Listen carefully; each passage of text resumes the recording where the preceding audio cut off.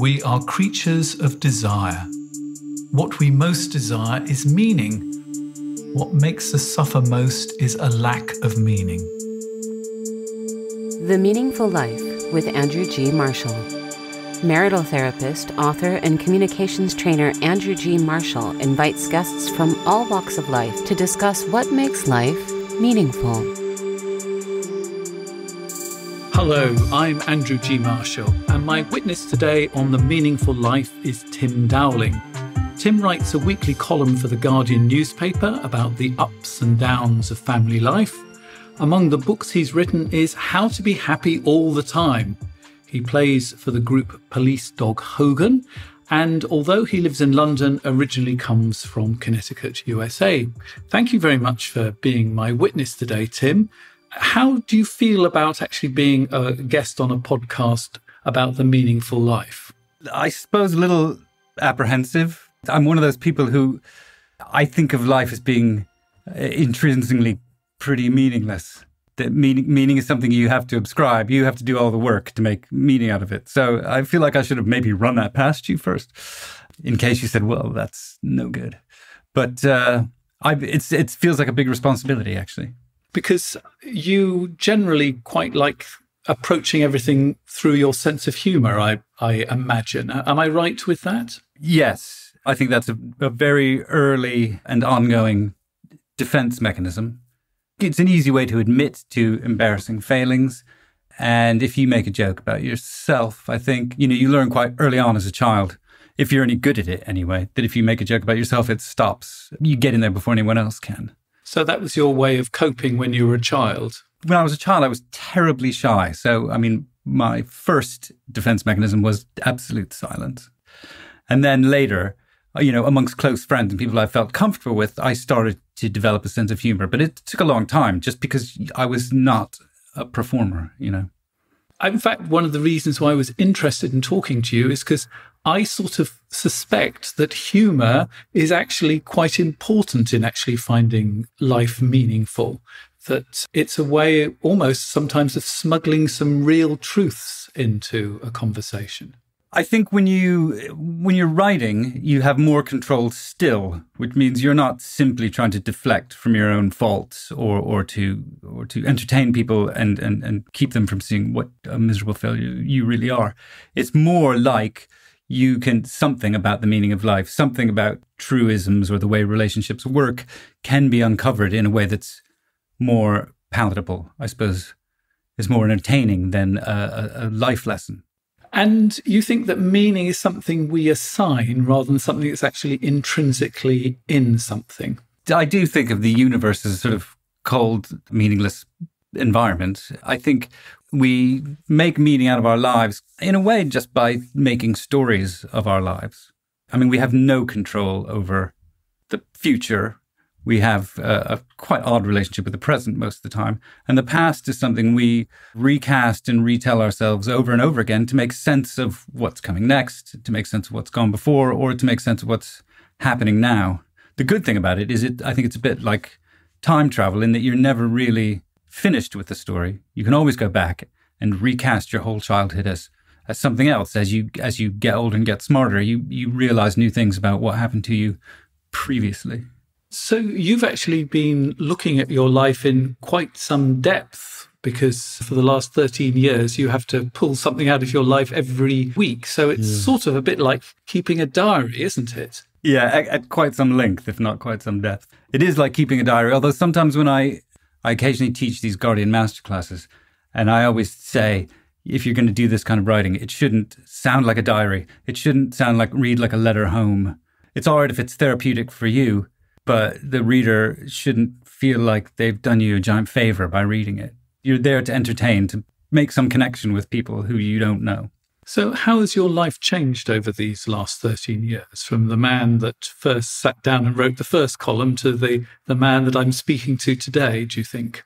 I think I freak out a lot less about the column itself than I used to. I now allow myself to freak out about it only one day a week, so it doesn't ruin the whole week. It ruined probably the entire autumn of 2007, I would say, when I started. Because originally, they said the only instruction I got from the editor when I started the column was, I don't want you to feel that you have to write about your own life.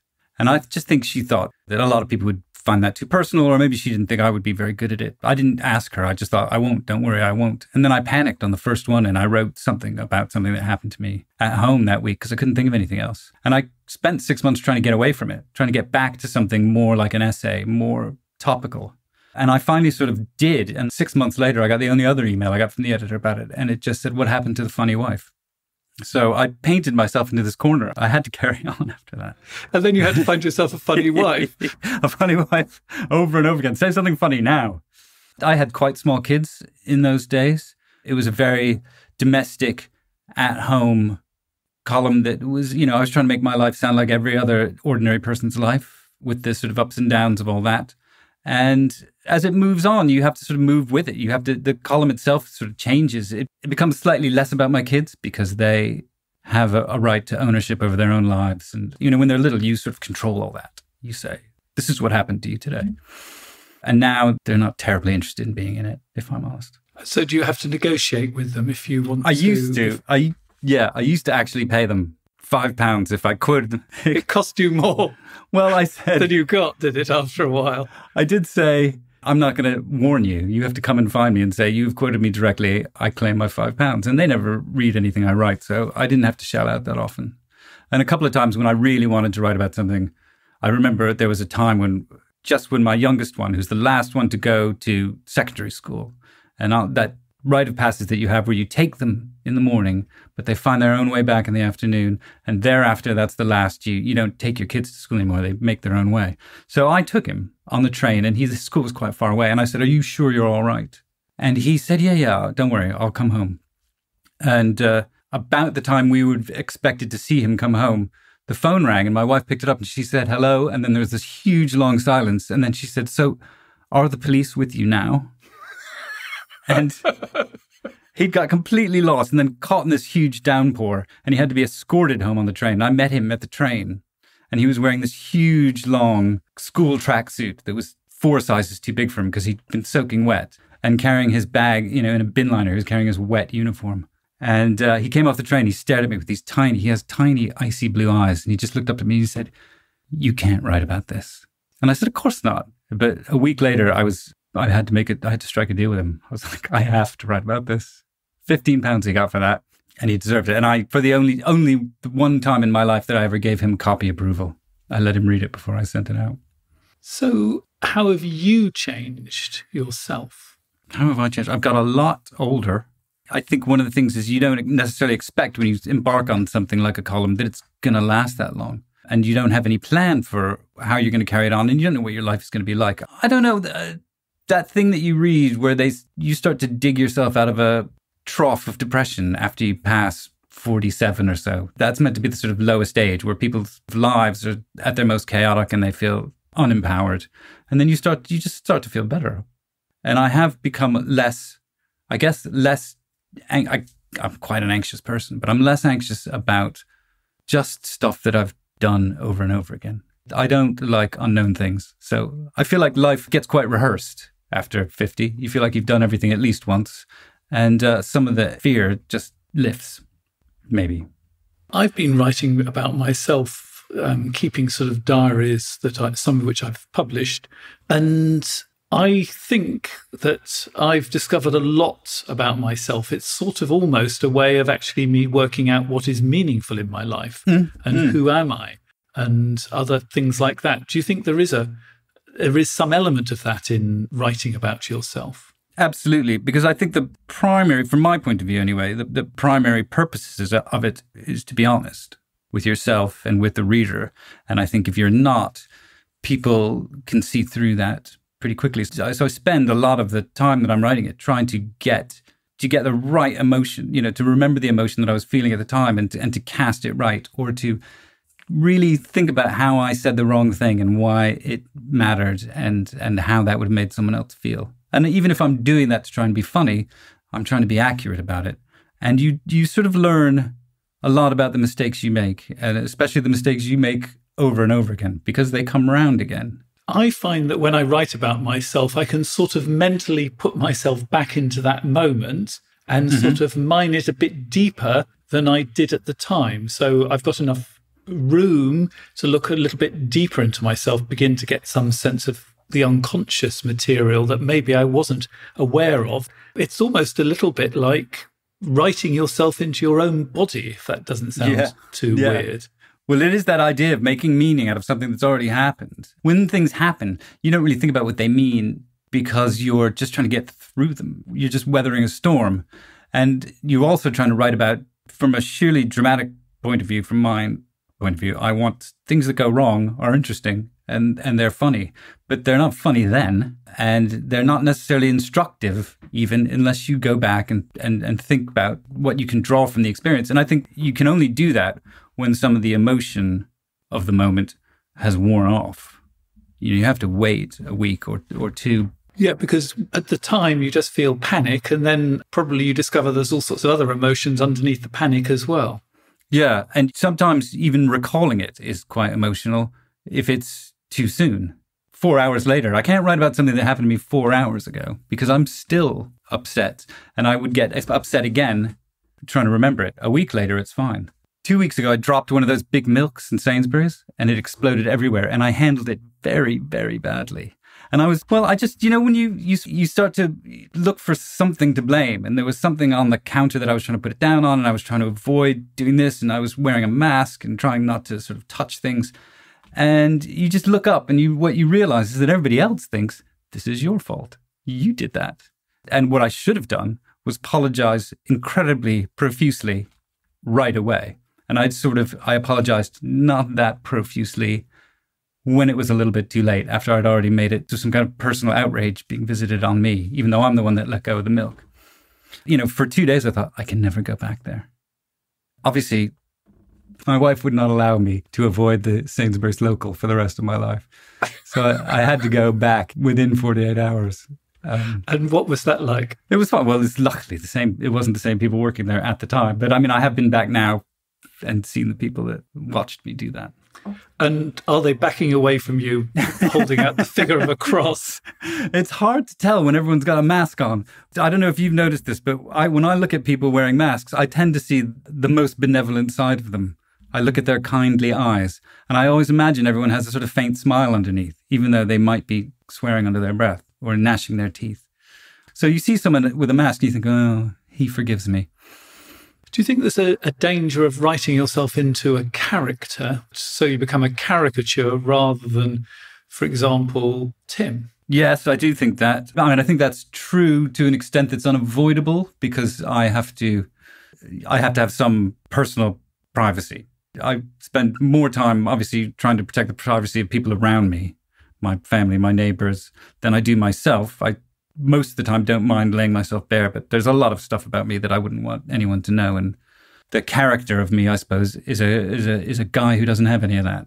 He's just this slightly incompetent, mildly petulant person. But there is a door with a do not come further than this point. Yeah. Obviously, there are columnists who do this, but I think you can't really just kind of flay yourself week in, week out for public consumption. It's not good for you.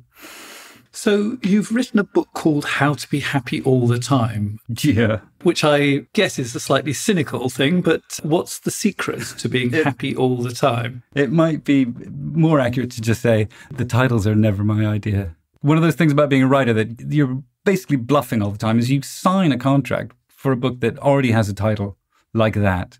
And you haven't done any research. You haven't written a word. All you know is that it's coming out in 9 months or 10 months' time, and you've just got to do it.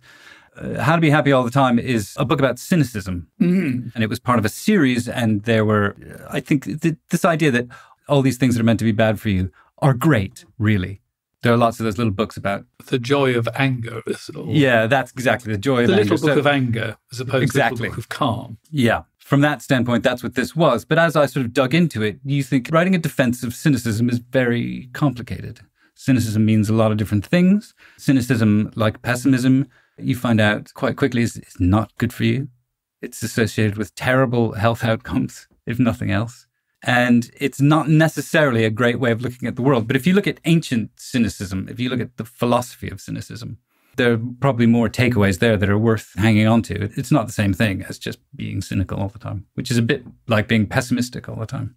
So share me something from the ancients about being cynical that might be useful for us. The ancient cynics really, I'm not an expert, but I've read some books. They despised all forms of falsehood. They despised authority. A lot of their teachings don't exist because they didn't write them down. I can't think of the name of the major cynic. I'm panicking. Oh, sorry. The book is right on my shelf. Diogenes, the cynic. His basic philosophy was boiled down into a series of little aphoristic tales, many of which may not be true. I mean, there's a lot to be cynical about, I guess, with cynicism. The other legends about Diogenes was that he killed himself by holding his own breath. They forsook all worldly goods. They walked around with a cloak, a staff, and a little bag that they kept their stuff in. They slept outside. They did everything outside.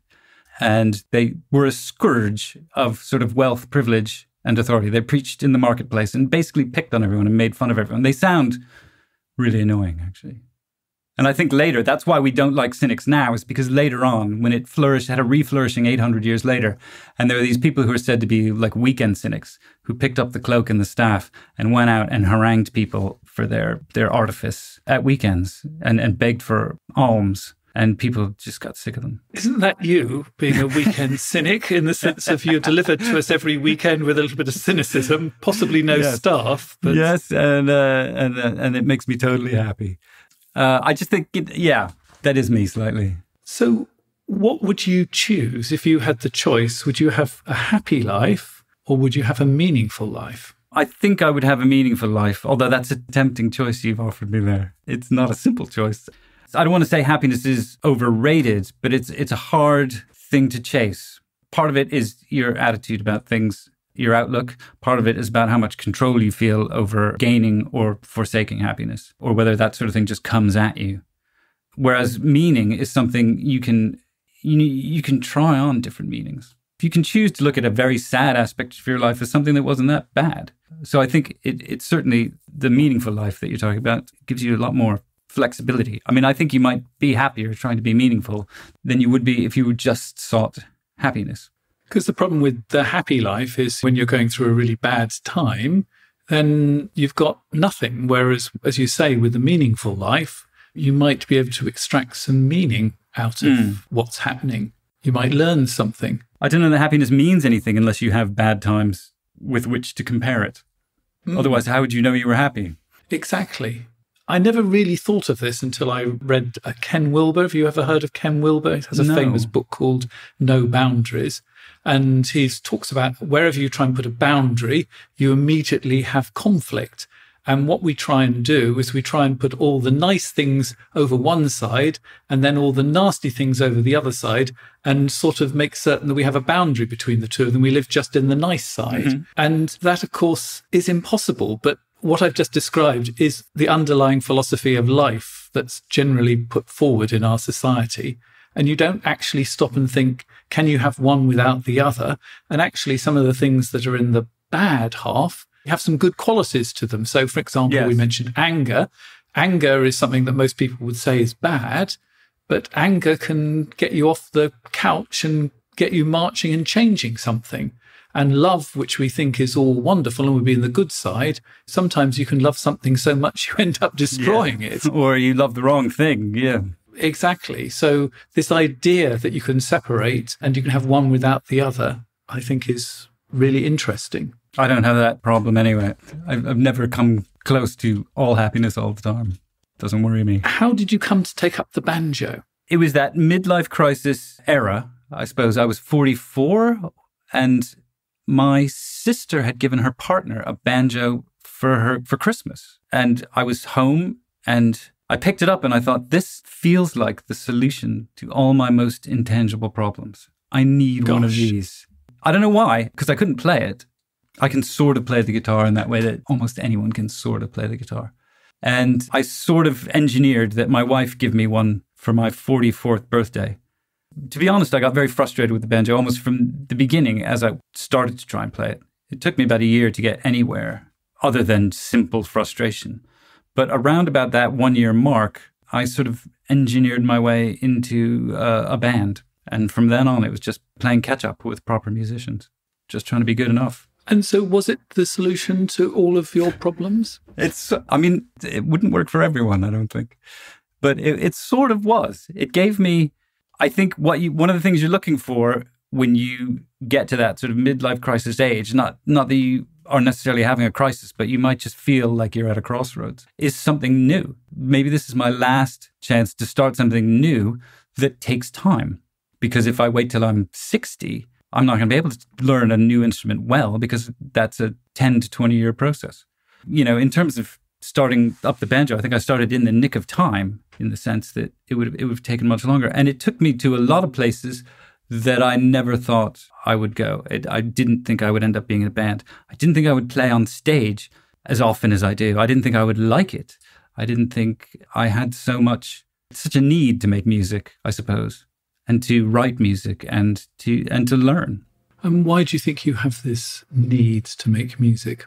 Well, it's something that I did when I was younger, something I stopped when I was probably 20, 24. I was in bands playing the guitar not very well when I was in my 20s. And I think there are certain things, getting married, having kids, having a career, that kind of get in the way of that. But they also take its place in the sense that you don't have time for anything else. These are the things you're meant to feel that are achievements. And I think the thing about music is very, very simple. It brings you joy. If you can do it well enough, you can bring other people joy. It's a very, very simple thing. It's a slightly mysterious thing. I work alone in a room by myself all day long.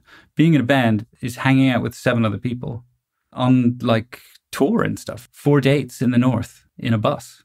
It's great. And I think that actually at midlife, we often need to reconnect with things that we've dumped from when we were young, that we said to ourselves, oh, I've got to concentrate on the serious business of having a career and making money.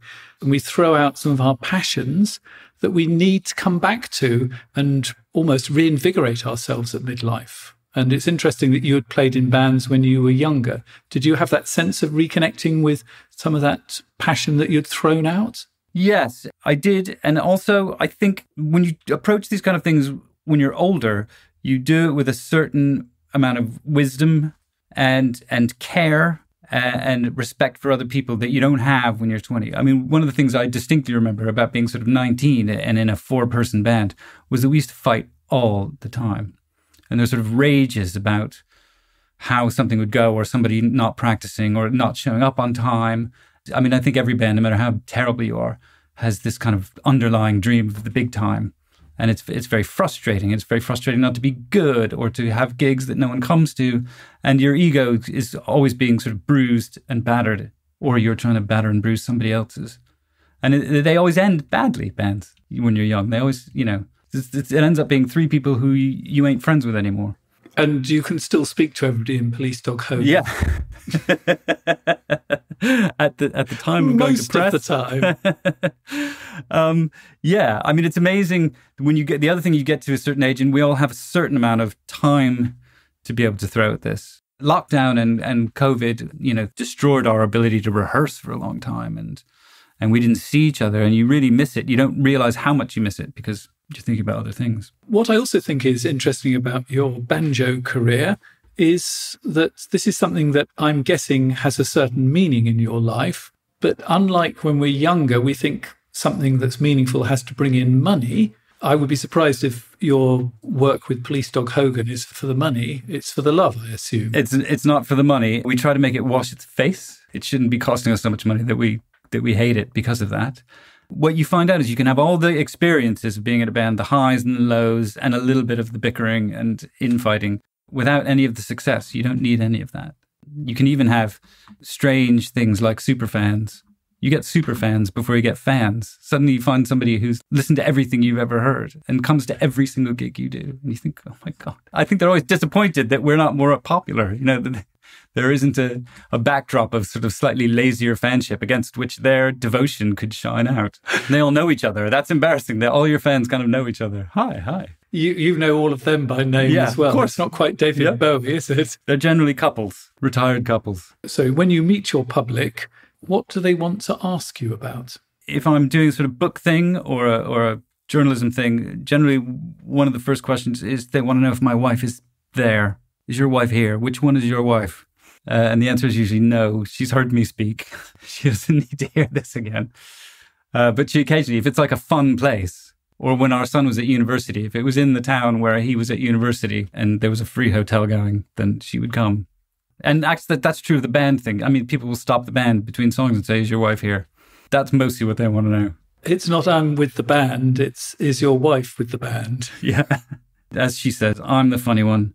You just write it down. Do you have a greatest hit when it comes to your column, the one that everybody wants to talk about? They're very keen on the ones. I mean, the thing is that now I've done it for however many years. There are probably nearly in excess of 600 of them, I would say, out there. And so it's not so much the columns, it's the themes, because a lot of people don't tune into, they don't read it every week. So they're very keen on anything to do with pets.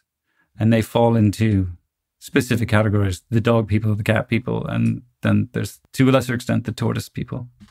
I'm afraid I fit into the dog people category. So. Well, that's fine. So technically, so do I. And what's it like seeing yourself through other people's eyes? It's alarming because you nobody likes to be summed up, which is something I've learned about writing about other people, is you have to be very careful. They don't like it to be précised in any way. You get that. You know that thing where your workplace has a website and there's a little bio of you and a little picture. You think, this is ridiculous. These words cannot contain me. I'm so much more than this. And they may have even made you write it yourself, But everybody hates 3 paragraphs about what they're like. And I am no exception to that. Even when you write it yourself, you are giving people permission, I suppose, to make assumptions about you, to feel like they know you, to feel like they know what you would do in any given situation. When I don't know that myself about myself. And you rebel against that? A little bit. But I think that's part of the fun of it, is that you are trying to defy expectation. I mean, that's part of making people laugh. And that's part of it just being generally good, is you're trying to surprise people. So one of the things I like to write about myself is times and places and things I'd say that I wouldn't normally say, because circumstances have forced me to be a little bit different than I would normally be. So in a moment, we're going to see what a cynic is going to make of one of the letters that's been sent to me. But before we do that, let me give you a little bit of information about our supporters club. The Meaningful Life with Andrew G. Marshall. Please follow us on Twitter, like us on Facebook, and visit our website, andrewgmarshall.com/podcast, where you can join our supporters club and unlock bonus material and other benefits. Hello, I'm Andrew G. Marshall. It's The Meaningful Life. My guest is Tim Dowling. And one of the advantages of joining our supporters club is that you can write a letter that the eyes are going to be cast over of myself and my guest. And Tim, I'd like you to help my guest get a bit of an insight into the male brain, because I think you've had quite a bit of time trying to understand men and why they do things and the traps they fall into. So here is the letter. My husband is having an affair. I first became suspicious 4 or 5 months ago. I found out for sure earlier this month. I just found emails proving that they're sleeping together. He claimed that hadn't happened yet. When I called them earlier this month, he tried to move out immediately. Said she's the love of my life. She's perfect. He'd never want me again.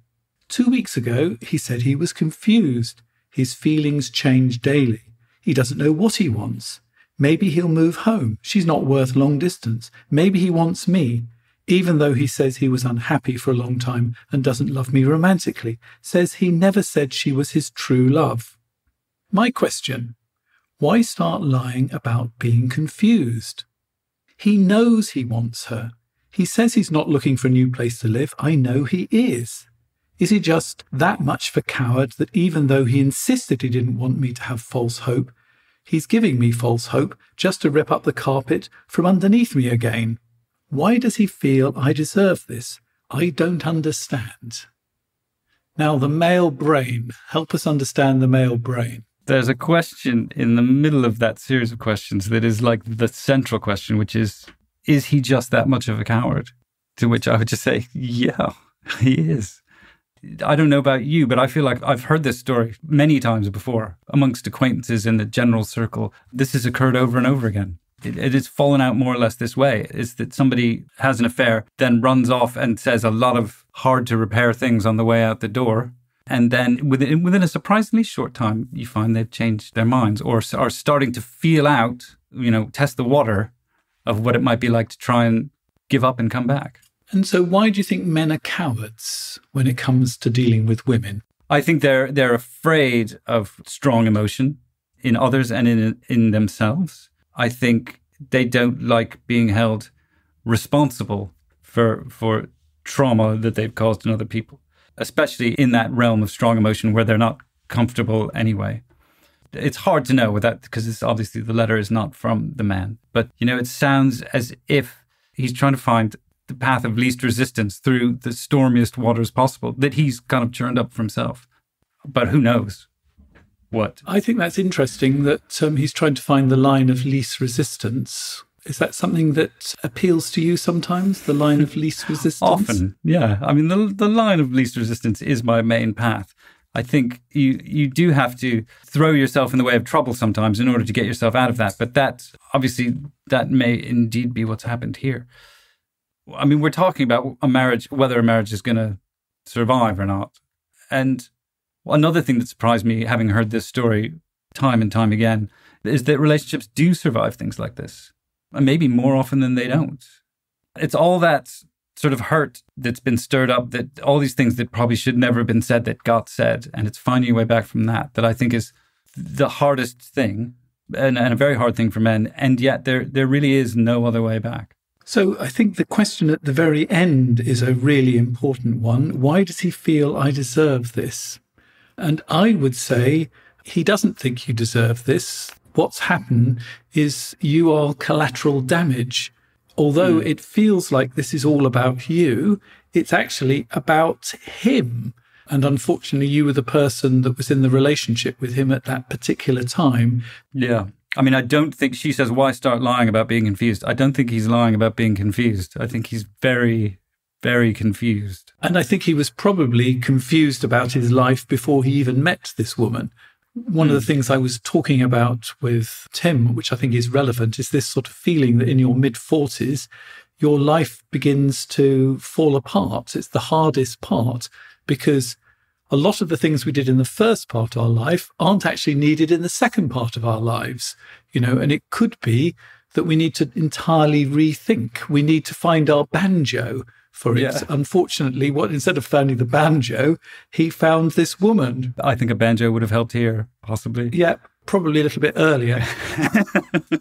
I had a client who got through her midlife crisis through playing the ukulele. There's something about these slightly ridiculous instruments like the ukulele and the banjo that somehow brings so much joy. And it doesn't actually harm anybody beyond hearing you rehearse. They can always close the door. An affair is actually a very destructive thing to do. And although we're laughing, I think we do have to remember just how incredibly destructive this is, not just to you, but to him as well. Because I think what at the very bottom of this is not thinking enough. Yeah. He was probably having these sort of, what am I going to do with my life thoughts? But he kept on pushing those away. And what happens when you push things away is that actually they don't disappear. They just get bigger and bigger. And so this sort of hole about what am I going to do with the rest of my life got greater and greater. Or pushing away the feelings makes you more and more depressed. And there's one thing that will get you out of depression and potentially find you a bit of short-term meaning is an affair, because suddenly your life is full, admittedly of chaos, but there's no shortage of things to do. And it seems terribly meaningful because through the eyes of an affair, you probably see the world rather differently. And for a short time, this seems like the answer. This is why she's perfect, is because she's the solution. But within about 15 minutes, she becomes the source of all the chaos. So it's not actually the solution. It's actually making everything even worse. Or she didn't have as much riding on all this as you did. She wasn't trying to throw all the balls up in the air and see where they land the way you are. So she's got a life to go back to, perhaps. And he's left hanging in midair, really, looks like. Yeah, that's something that our correspondent possibly needs to think about. It could be that your husband has rather misunderstood how keen the other woman actually is. And maybe she's getting cold feet too. Maybe that might be part of it. But it's not about you. It's about some crisis in his life. And it's about whether he's actually going to have the courage to look at his true feelings rather than running around and distracting. It's a question of, is he going to have the courage to be honest with you, not just about what's been going on, but about his feelings? And can the two of you stay in what I call the crucible of conflict long enough to see if there's a way through all of this? Because one of the great things about an affair, and this sounds strange for me to say one of the great things about an affair, is it brings all the problems in a relationship up to the surface.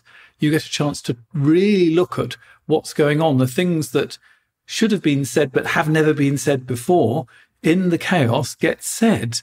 And once something's actually been said, you can begin to talk about it, and then you might be able to change it. But if you're actually just sort of sidling past each other and not disturbing each other too much and just talking about the dog, none of these issues come to the surface and can't be solved.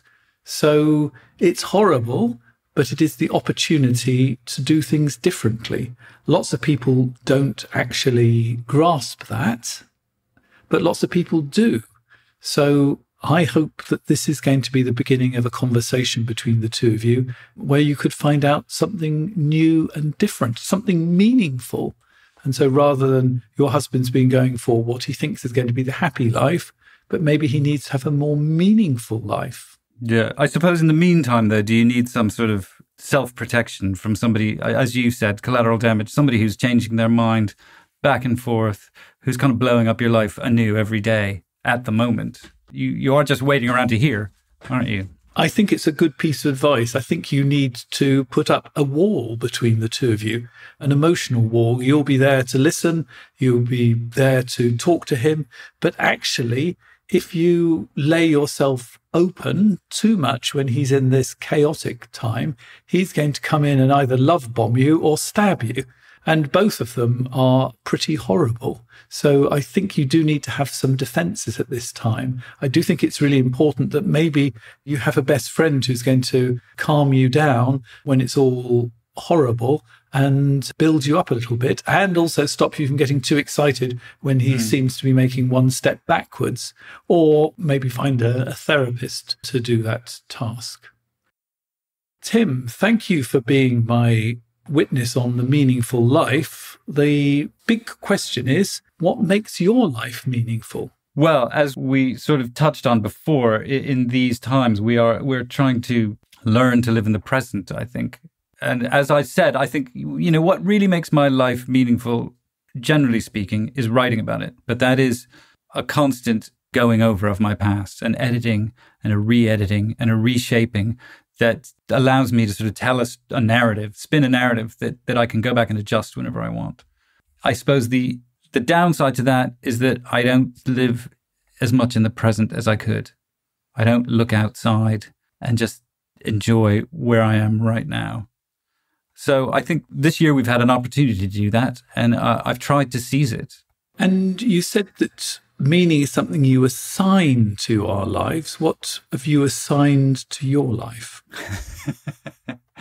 That is a very good question. I think what are you trying to sort of gather up as you go through life that counts for anything in the end? Maybe wisdom. If you can hang on to anything that you could call wisdom, and that comes from a constant reassessing of the past. Maybe trying to make connections with other people that are themselves meaningful, and I do have a lot of that. I have a wife and children, and that brings meaning into my life. But you get to an age, I suppose, where you think maybe I should be stretching that a bit. Maybe I should be reaching out to people who are either from my past that I haven't seen in a while, or it's a weird time to make new friends. Your late 50s, but it's not a bad idea. I think that it's always a good idea to make new friends, because there's a chance to be a slightly different person. It's terribly reassuring to have. I have a friend I've known since I was 7 years old, and we don't see each other that often. But when we pick up again, it is the most wonderful experience to actually be with somebody who's known you that length of time. But it's also wonderful. I've got a new friend I met because another friend said, this person is setting up a practice. Can you give some advice on how to set up a practice in Berlin, where I live? And so we met for sort of coffee as a favour. And like 2.5 hours later, we were still talking 10 to the dozen. And this is somebody who I can explore very much who I am today and who I want to be in the future, rather than actually being burdened with all that past from all those years. So I think it's really good to have new friends. You get recontextualized a little bit. Yeah, and you can discover new things. And there could be things about them that interest you and that you want to find out more about. So you're not just going down the same old groove again. Yeah. So I think actually finding new friends in your 50s is really important. Actually, new friends at any age. And I mean, I'm at a crossroads at the moment because I need a new project. I need to commit to it and I need to set aside the time to do it. And I'm finding that very hard. You know, a lot of people have seized this year of lockdown to do things. And I conspicuously haven't. I've kept going and I've tried not to beat myself up about not achieving marvelous things. But I haven't seized that. And I think in a way, you need the sort of freedom to sort of move about in order to sit down and concentrate. I have a question for you that might be helpful for that. And that is, what is trying to come into the world through me? Oh. So instead of actually thinking, what can I do? What do I want to do? Actually giving enough time for your unconscious to deliver some of those answers. Our general sense is, what do you want to do, and go for it. But this is actually giving enough space to let the idea emerge from within. What's trying to come into the world through you? What do you think of that way of approaching it? So is this a process? Am I asking myself the question and then letting it brew? Waiting for the answer to appear. Yeah, I think that's probably good, because I think one of the problems is that I am thinking in terms of a specific project that has gone a bit stale on me, and maybe I need to stop thinking about that one, think about something else. Maybe the reason it's gone stale is that it doesn't need to come into the world. I'm going to sound a bit cosmic now, but sometimes we do projects. I mean, I did one myself that everybody else said would be a good idea and I should do it. And I never really did it beyond the thought it might be successful, which is a pretty lousy reason to do something. Yeah. Whereas this project, The Meaningful Life, is something that emerged. I suddenly thought, hang on, I can combine my years in radio with my experience as a therapist, and this might be something that would be useful to the world, and it would be useful to me, because talking to other people about what makes life meaningful is going to help me. And you can't find the answer just yourself, because there's no one answer. So that's why I talk to lots of other people to see what they have to say. So this sort of came into the world through me, rather than me saying, oh, what am I going to do next with my career, sort of thing, which I have spent a lot of time trying to think about. And who knows if this is going to be good for my career or not, I don't care. But it wants to come into the world through me. Yeah, sometimes I think depending on what sort of work ethic you were brought up with, you feel a bit guilty about things that haven't gone through sort of terrible birth pangs. And if something is such a good idea that it starts to come together almost by itself, you feel a bit guilty about how easy it was. And you tend to perversely think of the things that you didn't really enjoy, but were very hard to do, as being the more worthwhile. Well, good luck with that project, whatever it might be, Tim. I think we will look forward to it, because if it's as good as the columns, I think it's going to be worth watching. Oh, thank you very much. In a moment, because this is where we say goodbye to Tim on the podcast, but if you're a supporter, you will find out what Tim has learned from talking to me and what I've learned from talking to him. I'm sure he's going to give me a cynical answer, but I'm going to be as truthful as possible. And if you want to find out more about being a member of our supporters club, go to www.andrewgmarshall.com/podcasts. So, Tim, thank you very much for being my guest on The Meaningful Life. Thank you. A pleasure. You've been listening to The Meaningful Life with Andrew G. Marshall. You can follow Andrew on Twitter, like him on Facebook, and please leave a review wherever you consume your podcasts. Making, editing, and distributing The Meaningful Life comes with substantial costs, and we'd like to ask for your help. Visit our website, andrewgmarshall.com/podcast, where you can join our supporters club and unlock bonus material for every program, send in a letter to be discussed by Andrew and his guests, and join a community of other people seeking to make their life meaningful. At the gold level, you get even more benefits. Production of The Meaningful Life with Andrew G. Marshall is by Michael Dooney. Social media by Madeleine Healy. Sound engineering and theme tune by Sebastian de la Luz Mendoza. And I'm Susie Colick. Please tell your friends and spread the word. Thank you.